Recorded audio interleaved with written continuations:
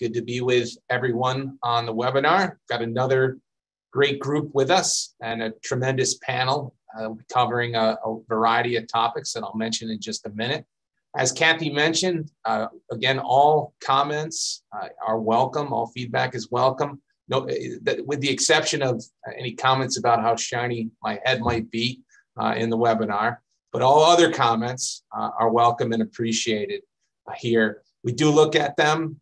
For those of you who take the time to pass along positive comments, we really appreciate that. It means a lot. We started this programming almost 2 years ago to the day as a resource for our clients, as well as for the communities where we all practice. And it's definitely good to hear that this has been a value to you, that the programming has been appreciated. So thank you for sending along those positive messages too. They're appreciated. All right, so we're going to cover a wide variety of topics on today's webinar. So first, we're going to talk to John Godso, one of my friends and partners in our Buffalo office who practices in the area of employee benefits. We're going to also have a discussion with Travis Tallarico, who's going to talk about an important piece of pending federal legislation that deals with the issue of sexual harassment and assault, and will have a significant impact for employers. And finally, one of my other friends and colleagues, Jessica Mahler, in our downstate offices, is going to talk to you about a topic that I know is still top of mind for many, that being paid COVID leave under New York law. All right, so with that, let me introduce John Godso. Again, John is not new to the program. I'm sure you've heard him before, presenting on a variety of topics. Before I do that, why don't I just talk a little bit about some of the COVID trends too, and just tell you what's going on very, very briefly. So again, same progress that we're seeing. The next slide will talk about the nationwide data. And again, we're seeing that continued precipitous drop. Again, good news, getting us down to where we were before the Omicron variant really took hold. On the next slide, you'll see some data tied to New York. And just a couple things to mention there. The top orange slide deals with the number of cases, the 7-day average, and the bottom deals with the deaths that we're seeing as a result of COVID. Again, the deaths being a lagging indicator. Just for your reference here, I included a couple arrows so that you can see. Again, on the top side right now, our 7-day average is about 4,500 cases. If you go back to the peak of our recent spike back in early January, we were seeing 85,000 cases as the 7-day average. So again, a very significant drop off and continued progress there. As always, I'd like to keep an eye on the hospitalizations too. And on the next slide, you'll see continued good news on that front. We do have ample, I think, bandwidth remaining in terms of capacity at the hospitals, both with respect to ICU beds and regular inpatient beds. And once again, we see the continued trend of only a relatively small portion of existing hospital beds being used for treatment of COVID or with COVID patients. So again, I think continued progress and positive news on all of those fronts. Hopefully more to continue ahead. And just a quick note on masking here. We covered this last week and we were waiting for news from the state on developments there. Of course, we did get that. I know we published an article on our blog and pushed that out through the New York Labor and Employment Law Report. If you haven't subscribed, I encourage you to do so. You can link to that blog right from our website at bskbonshenekking.com. But what we saw were three things. One, that the generally applicable indoor masking rule was going to be lifted. Again, this was welcome news, I'm sure, in a number of areas, including with respect to many of our clients and employers across the state, whose employees and other stakeholders were eager to make that progress. At the same time, the governor indicated that masks still would be required in schools and for the foreseeable future, at least until midwinter breaks were completed. Those will be here starting next week. And at that time, after those breaks are completed, the state would take a look at existing COVID data and make a decision as to whether or not masks would continue to be required in schools. And again, there's separate state guidance to the Department of Health dealing with certain so-called higher risk sectors hospitals, nursing homes, shelters, and other entities that are covered by a separate Department of Health requirement with respect to masking, and that would remain in place as well. So again, this is another area where I expect we'll see further developments on a week-to-week basis. We will certainly touch base on masking on future webinars. And again, for the most recent information, you can subscribe to our blog or link to us on LinkedIn. We push out that content through our social media feeds as well. All right, now I can talk to John Godso about the issues that he's going to present on today. And he's got some good information for those of you who have responsibility and oversight over your employee benefit plans. John's going to talk to you today about some significant developments in areas and points to consider. So John, great to have you with us. Great, Andy. Thanks so much. Good afternoon to everyone. As Andy mentioned, I'm a member of our employee benefits practice group. And today we're going to talk about some of the impact, the continued impact that the COVID-19 outbreak and pandemic has on employee benefit plans. I'm going to first step back to 2020 just to talk about the evolution of this. And for those who administer benefit plans are probably well aware of the history, and it's hard to believe that we're going on about 2 years of this. But if you recall back in 2020, early days of the pandemic, there was a national emergency declaration by the president. And that really forced a whole bunch of different changes, both with the benefits world and in other areas, but focusing on the benefits world, most of the impact there was related to really suspension of various time periods in which both plan administrators and participants had to take certain actions under ERISA with respect to their employee benefit plans.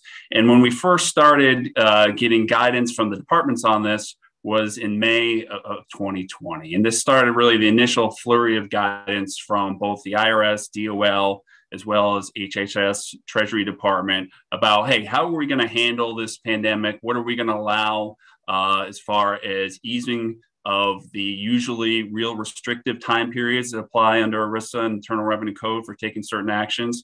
And how are we going to manage this going forward? So our first guidance that we got back in 2020, May 4th, was something that's really colloquially referred to as the joint notice. And that was because it was issued jointly by a number of different departments, including DOL and IRS.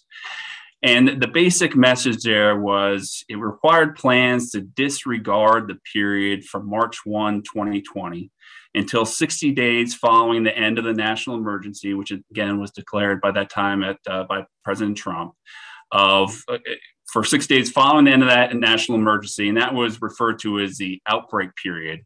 So that period gets disregarded when determining certain periods and dates. And what those dates were, as specified in the notice, were special enrollment timeframes. If you're familiar with those, basically, if you have a special enrollment right, for example, if you have a birth of a child, typically the requirement is you have to notify the plan sponsor within 30 days of that happening in order to enroll that individual. So that time frame was suspended or tolled during this outbreak period that was defined by the guidance. COBRA timeframes, and this is really one where we were getting more guidance on and really impact a lot of folks. The time period both in which to elect and pay COBRA premiums was tolled or suspended or disregarded during this outbreak period, as well as claims procedure timeframes. If you're familiar with your benefit plans, there are certain required timeframes under ERISA in which to make a claim under the plan and an appeal under the plan. Those periods are disregarded during the outbreak period, as well as the external review process timeframes. And those external review processes deals with health claims under the Affordable Care Act, developed a scheme that allowed for external review. Again, those time periods were told or disregarded during this outbreak period. So this allowed some flexibility, like happened in many areas of the law with respect to the administration of benefit plans and when participants can make elections and the deadline. And this was all really keyed off of the end of the national emergency. And then 60 days after that time, those time periods would begin running again. So for example, if you're just looking at COBRA, the general period is 60 days to make a COBRA election. That period was tolled during this outbreak period. So that's the initial guidance we got way back in the beginning of 2020. If we could go to the next slide. In 2021, we got some clarification from the departments as we rolled on to about 1 year of the pandemic. And it wasn't really talked about initially a lot when that 2020 guidance came out, but the statutory authority for delaying these timeframes, for tolling these timeframes, was limited to 1 year. So as we got closer to that March 1 period, 1 year out of 2021, there was some confusion in the benefits committee, community, what happens now?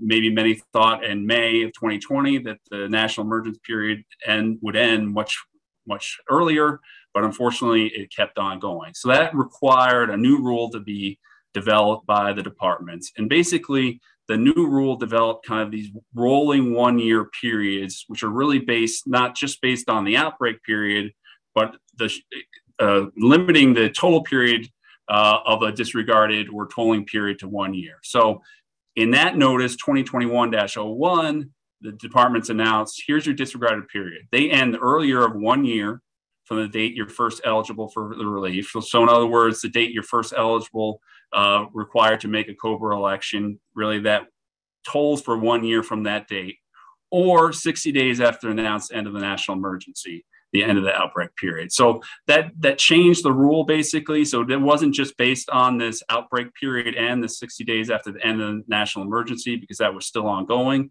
It really made a cutoff date of 1 year if that happened prior to the end of the national emergency, which is still ongoing. So we had to pivot a little in understanding when these dates might end from, for example, a COBRA purpose or a special enrollment purpose to really figure on a case-by-case basis when these periods would end for individuals. So we can go to the next slide, please. So we got additional 2021 guidance. So one issue, and this was really related to COBRA and ARPA. If you remember, there was the subsidy under ARPA that applied and ended for COBRA individuals who elect COBRA as a result of involuntary termination of employment for certain periods. There was the ARPA subsidy that ended at the end of September. There really needed to be some clarification regarding how these extended periods would apply with respect to COBRA and ARPA. So in particular, with respect to the issue of, if you know the COBRA rules, basically you have 60 days to make that election. And then once that election is made, another 45 days to make the payment. So if applied these 1 year periods, for example, to both those different elections, that could result in basically a 2 year period before an individual had to make payment. Basically 1 year, they could wait 1 year in order to elect COBRA, and basically another year because their time period would start running for the COBRA payment after that election was made, really could result in more or less a 2 year period. The departments clarified the issue and said, now basically those periods run concurrently. So you can't have 1 year both for the election and 1 year to make the payment. It's more or less going to be a 1 year period both to make the election and the payment. So that was helpful news to plan sponsors. They also provided some technical clarification regarding the rules applicable to ARPA. I mean, one thing I think that plan sponsors should understand, this extended period in order to elect COBRA would not apply to obtaining the subsidy retroactively. That period ended in order to obtain the subsidy. Those elections had to occur basically over the summer.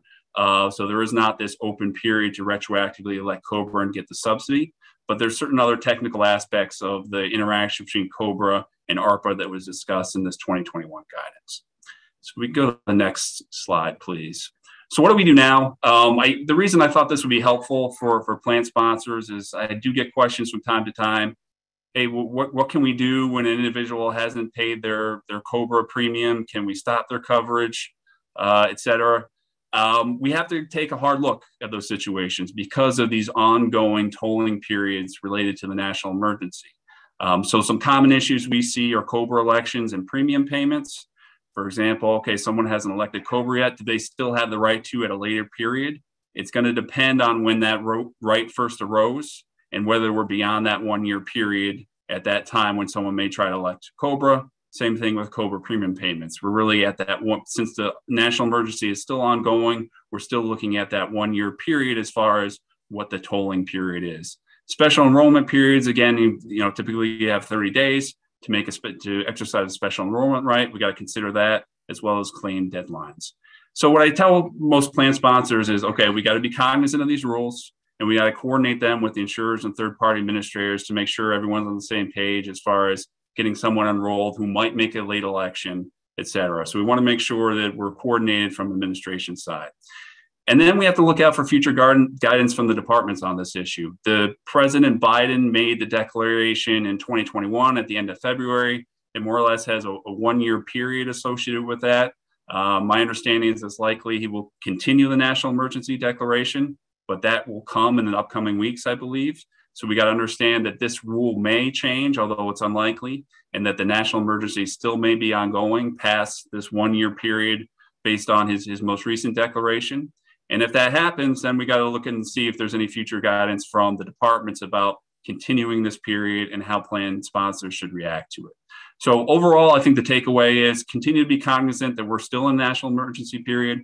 That may change, and it does have impact on things like COBRA elections, COBRA premium payments, special enrollment rights that we need to think about before making a knee-jerk reaction based on what we historically know about how these rules are applied and the ability, for example, to terminate COBRA for non-payment of premiums. So look out for future guidance, and we're happy to answer questions as that future guidance comes, because it is one of these issues that people tend to forget about since it's ongoing for 2 years and it's continued guidance. Some of the other guidance we had was short-lived, but this one is we're still in a period where this guidance is applicable. Great, John, thanks so much. Very helpful information. And I think it illustrates, one point that folks need to keep in mind, and that's as we hopefully pivot from this period where we've been dealing with a number of changes related to COVID and hopefully emerging from the pandemic here in the relative short term, that there will be changes and bumps that are associated with that for those concerned with compliance in these areas. And let me just add too that John and our colleagues in our employee benefits practice group do a tremendous job of keeping folks up to speed on this through webinar programs that they put on themselves. If you have not attended one of them, I would highly recommend it. Again, lots of very useful information about issues that can be complex, certainly at times. So, John, thanks for being with us. And whenever there's an update, let us know, and we'll welcome you back. Thanks, Andy. Will do. All right. Okay. Next up is Travis Tallarico. Travis is an associate in our labor department, also works in the litigation area.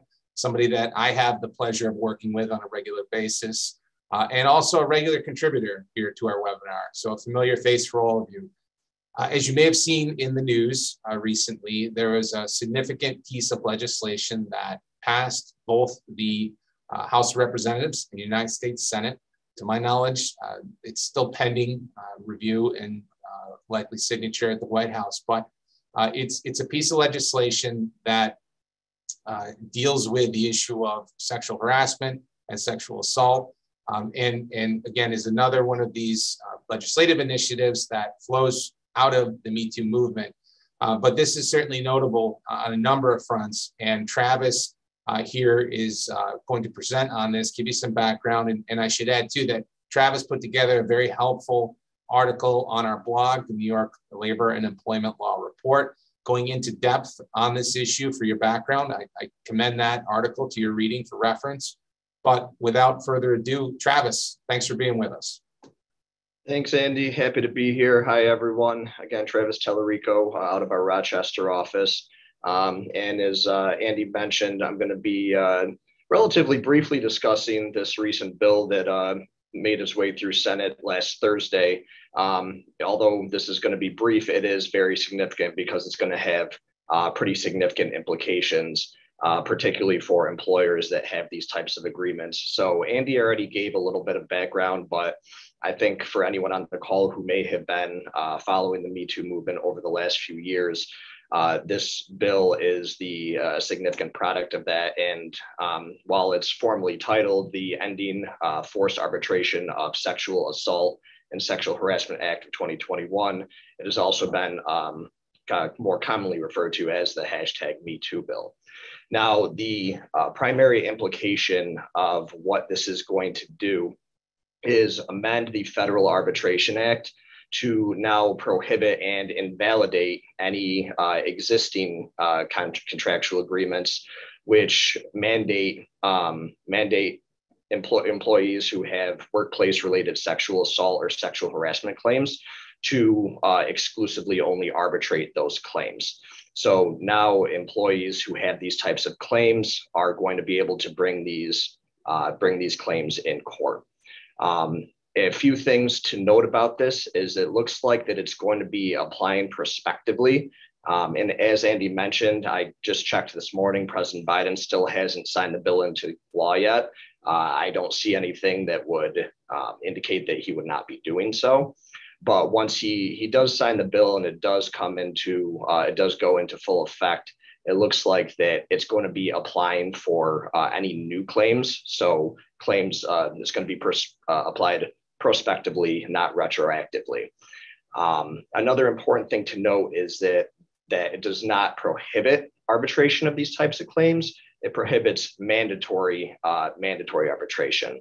So this is something, these types of agreements are found pretty commonly in a lot of employment contracts and employment agreements, and as condition of employment require employees to submit any of these types of claims to the arbitration process, which also has some greater implications other than the claims itself, is since arbitration is usually much more of a closed door proceeding, there's a significant confidentiality aspect that goes along with arbitration. So moving forward, this is not going to be the case. Employees that have these types of claims may proceed with arbitration.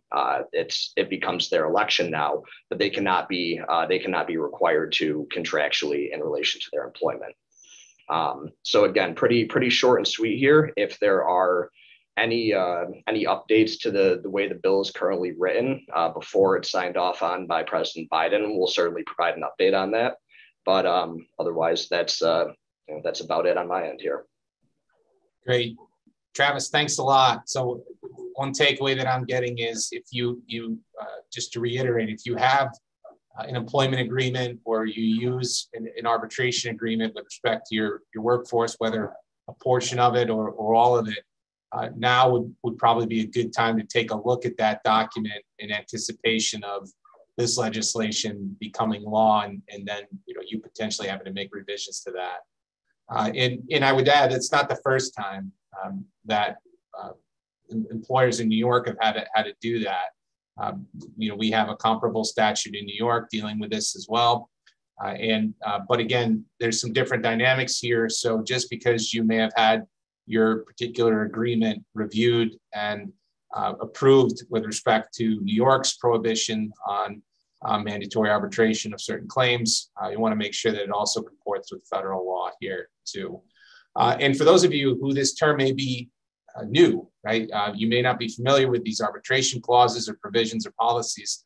These can be a very useful process and mechanism, valued not only from the employer's perspective, but frankly from the employee's perspective, that provides a rapid, more cost-effective, more efficient means to resolve disputes, particularly after employment may end. So there's a lot of benefits to these arrangements too. And if you're interested in pursuing that, I encourage you to reach out to Travis or contact another bond attorney who can assist you with that. Travis, thanks again.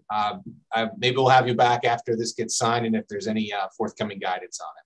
Yeah, I'd be happy to. Thanks, Andy. Thanks, everyone. Great. All right. Last up, we have my friend and colleague in our downstate office, Jessica Mahler.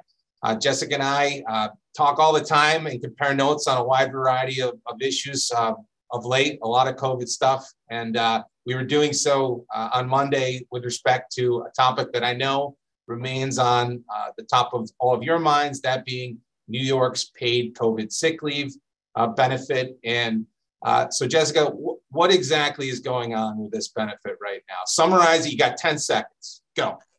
My one word summary is everything has been thrown up in the air and come back down to kind of land us really where we were before. Okay. I guess that was more than one word, but no, that's good though. It's 10 seconds. I said 10 seconds. Yeah, you're fine. So what has happened here? So just super quick refresher, just to make sure we're all on the same page with regard to what I'm talking about. I'm talking about the New York State paid sick leave law. This is the law that was implemented or took effect way back when, at the beginning of this whole thing in March of 2020. we've seen various, guidance documents and whatnot come out along the way. But this is the law that in its simplest form provides for paid sick leave, not chargeable to someone's accruals, when an individual is under an official order of quarantine or an official order of isolation with regard to COVID-19. So what has happened over the past couple of weeks that sort of, like I said, pulled the rug out from under us and then sort of got us back situated again? So as everybody may recall from last week, there had been in place a guidance document that was issued by the Department of Labor.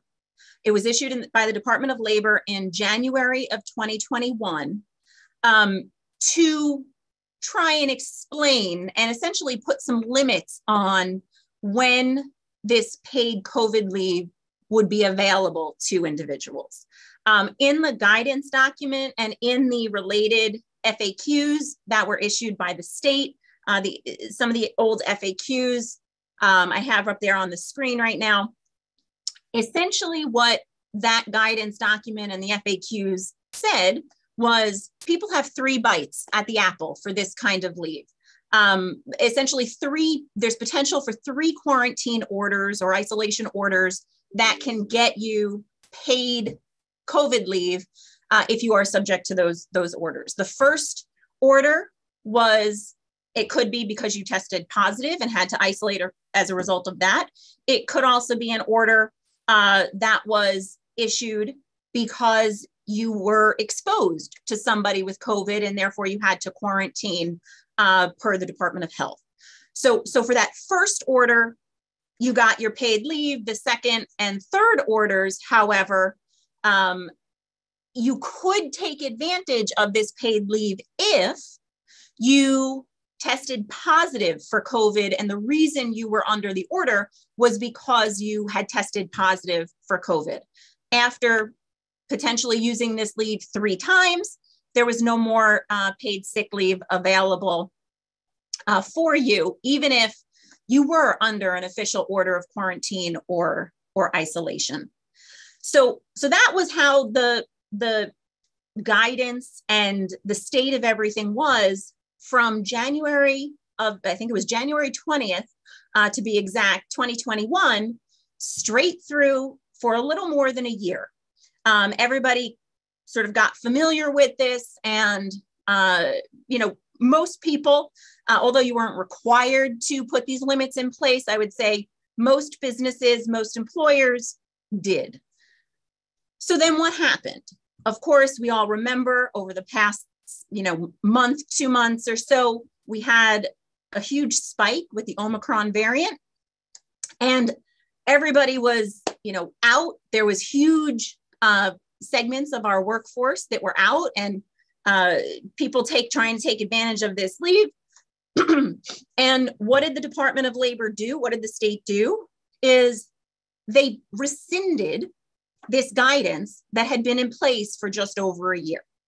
By rescinding that guidance, where it left us was all of these FAQs that are on the screen, all of the information that you see there was no longer in play.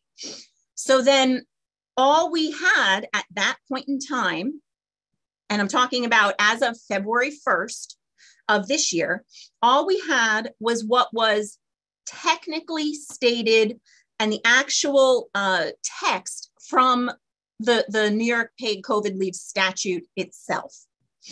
Well, when you looked at that statute, all it says, and I'm paraphrasing here, but all it says is an individual who is under the official order of quarantine or isolation is entitled to paid COVID leave. That statute does not itself place any limit on the number of times somebody can utilize this. It doesn't say 3 times in total. It doesn't say time 2 or 3 has to be because you've tested positive. So what ended up happening was the Department of Labor's guidance that allowed for those limits got pulled. It was rescinded. And so now everybody was left to scurry with essentially what really was playing out to be an unlimited amount of times that somebody could be entitled to, per the statute, receive this paid New York COVID leave. Nobody was happy with that. No business, no employer was happy with that.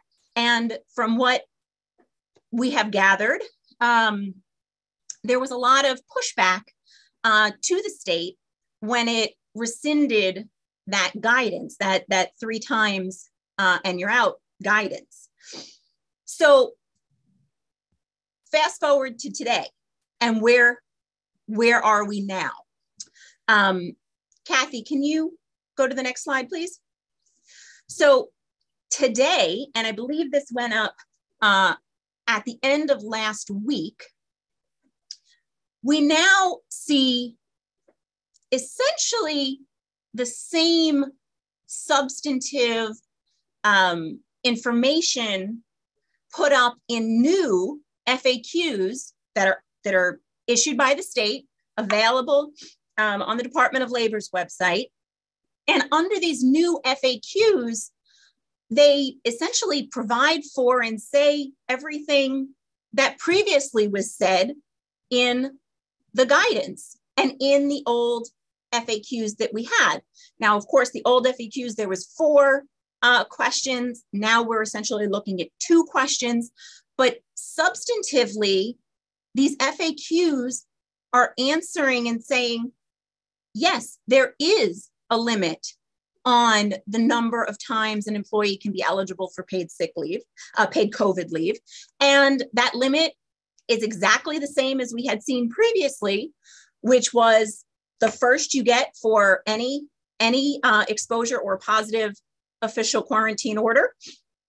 But the second or third orders must be based on you yourself having tested positive. And the language is virtually identical in these FAQ answers to the language that we saw in the Department of Labor's January 2021 guidance. Now, the Department of Labor has not formally reissued the guidance, the January 2021 guidance. There has not been any kind of official pronouncement or public announcement that, quite frankly, that any of this has happened. But it is telling that the state has now backtracked a bit from the position that it was taking as of February 1st, but by now reissuing essentially the same guidance in the form of these new FAQs, giving us the ability to institute the same limits that essentially were in place before. Now, I will just point out one additional item. I know I've got a lot of questions about it, and I've heard a lot of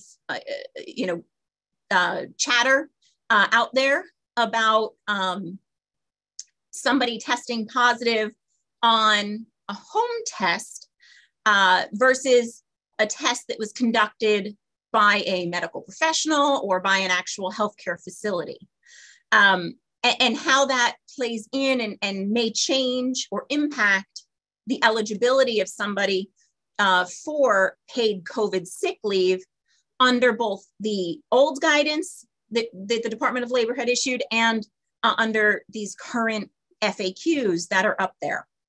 And I will just point out that in the new FAQs, just like it was in the old FAQs and just like it was in the original DOL January 2021 guidance, if somebody is going to be taking advantage of a second or third period of paid COVID leave because they've been officially ordered to quarantine, it has to be based on a positive COVID test. But it has to be based on a positive COVID test, and then the employee has to submit actual documentation from a medical provider or an actual testing facility that they have tested positive. So it doesn't say it explicitly that home tests are not available or can't be used for qualifying for the order and then this paid COVID leave. But it effectively gets to that point because in order to qualify for the second or third usage by testing positive, you have to not only be under the official order of quarantine, you have to have tested positive and submit documentation of that positive test from a licensed medical provider or an actual healthcare testing facility. So essentially it knocks home tests out of the mix in terms of eligibility and qualifying for this leave. So, like I said in the beginning, there's been a lot of turmoil over the past few weeks. We had the rug pulled out from under us, lots of questions, a little bit of uncertainty, but things seem to have settled back to essentially the same place that we were before February 1st. So that's where we are. Andy? Thanks, Jess. I appreciate it. I echo a number of your concerns or points. What I was hearing from our clients and those who we work with otherwise was just, confusion and a bit of frustration and frustration from the standpoint of, that they're very compliance minded and oriented, want to understand what they need to do in this situation, of course, provide the leave that needs to be provided, take care of employees, protect the workforce. But it was challenging to, figure out exactly what to do in the midst of, the spike, the rescinding, and by that, what we mean is they pulled the guidance physically from the website where it had been published, and then having the conflict with, trying to put the pieces back together. So I agree. I think we're back to basically where we were from the get-go on this. And Jess, really helpful to have that insight and guidance there. One of the questions that we've gotten, I think, in the Q&A feature is, do we still need to rely on the attestation forms that the state has provided? And again, my understanding is localities generally are not issuing the prior isolation or quarantine orders, and instead the state has endorsed this kind of self-attestation process. And when I've talked to clients about these forms, they found them to be very confusing. And I tend to agree with them. I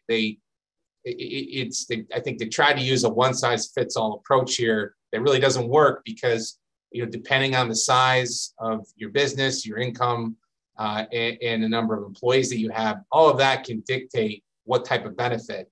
And I think the forms are confusing, but just tell me if you think otherwise, but looking at the forms, I think they still can serve a purpose to the extent, there may not be an overlap with potential eligibility for paid leave under the law. But again, I don't think if you read the guidance, it doesn't, if you read the guidance that you have on the screen, it seems to indicate that, yeah, you can accept those forms, but you could also still insist upon having a test conducted by a third party as provided under the guidance.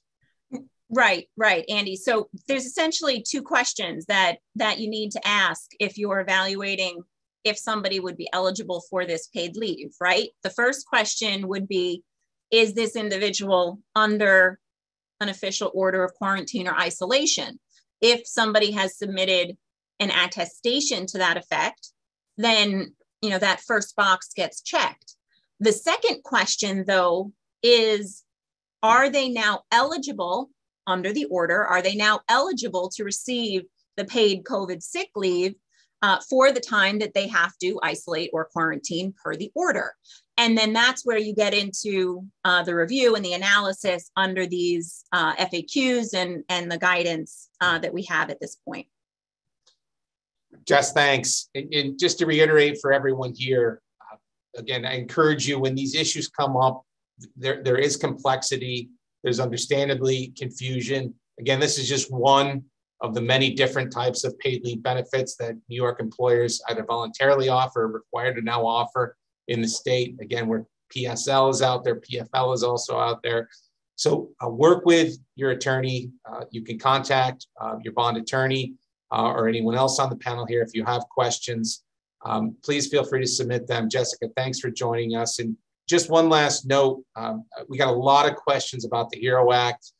You'll see in the chat, I posted that the emergency designation was extended today until March 17th. We got a number of questions about specific compliance issues with respect to your infectious disease control plans. What do we still have to do? What do we not have to do? How does the masking changes work into that? Those are questions that are very specific and that are best addressed by legal counsel and with the attorney-client relationship established. Again, we stand ready to work with you. If you have those questions, feel free to reach out to your favorite bond attorney, and you can, of course, contact anyone here on the panel today. All right, so with that, I say thanks to our panelists. I wish you all well, be safe, and take care of each other.